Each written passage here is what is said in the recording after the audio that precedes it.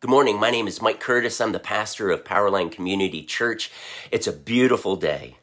I believe that God wants us to realize that there are both good and bad things that happen in our life. That's kind of a no-brainer. But many times we choose to focus on these bad things. But I want to tell you that God is able to take those bad things that we would perceive as bad, and he's actually able to turn them around for our good. He did this with Joseph.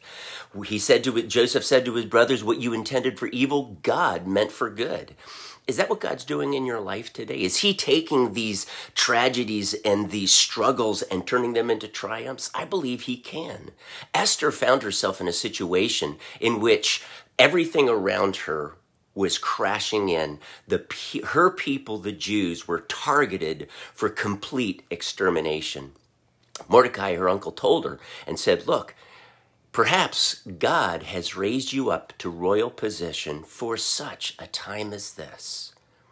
God sets the stage in our life, redeeming our life situations, and he builds certain things into our life so that as those two things come together, God fulfills his perfect plan for our life. He redeems our life from the pit. He takes the evil, he turns it around for good. I believe that if we truly look at the circumstances today, we begin to see that God has truly raised you up for such a time as this. God bless you.